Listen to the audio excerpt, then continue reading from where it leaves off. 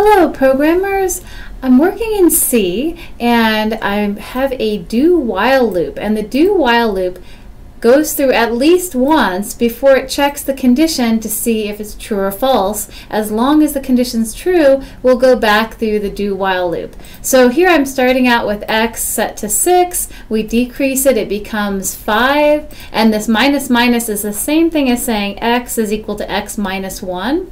We'll take away 1 from our 6, make it 5, print out 5 to the screen, and then we check is x, which has 5 in it, greater than 1. It is, so we go back up to the top of the do while, subtract another 1, the 5 becomes 4, we'll print 4 to the screen, check again, and so our result is we print 5, 4, 3, 2, 1.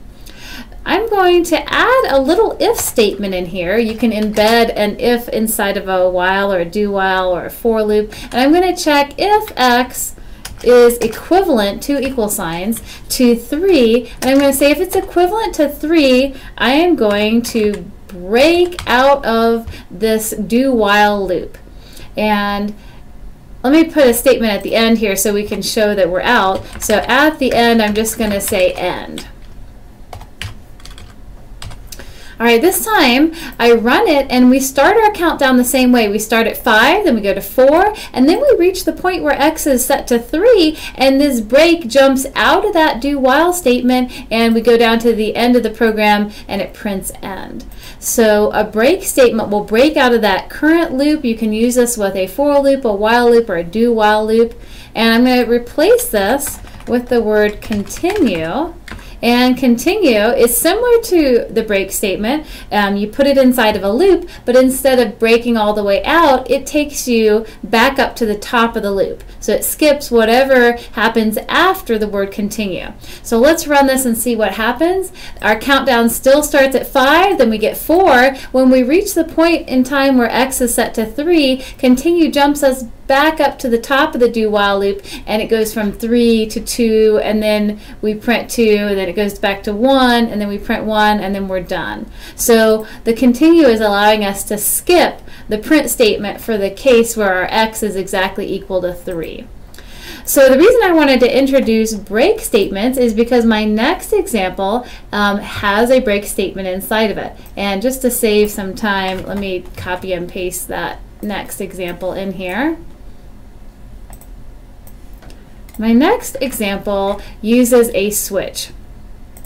So a switch is kind of like an if and an else if and an else, where we've got something that we're checking, and here I'm going to use a status variable that's a char. It's a single character, and I want the user to type in their tax filing status, H for head of household, S for single, or M for married, and I'll use scanf to read into that address in memory where that variable is stored.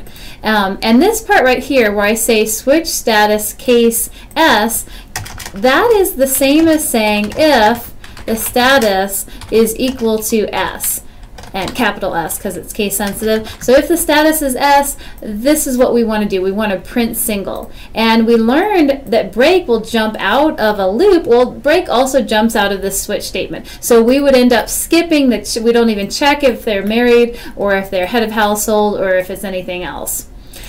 So let's go ahead and run this, and I'm going to say, first I'll say S for single, and then it prints single. So I went inside of this block of code and then I broke out. I run it again and I say M for married, and it says it goes into the married case and then breaks out. I run it again.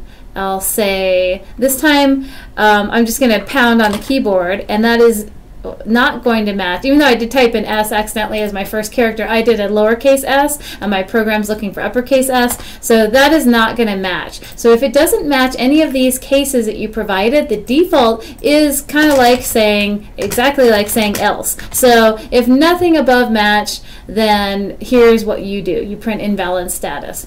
But let me show you something really interesting about the switch case. If I were to comment out every single break statement, and really you would want these all to line up nicely, nice and neat. So if I comment out all 3 of those break statements and I run it again and I say S for single, one interesting point is not only does it go inside of this first case, but once we have a match there, it goes into every other case as well. So it prints married, single, head of household, and invalid status, all of those. And if I were to type in H for head of household, it skips the first two. It skips the single and married. It doesn't match those cases, but it matches head of household, and there's no break, so it keeps on going inside the blocks, and it prints invalid status. So one of those weird quirks with the switch statement that you have to watch out for.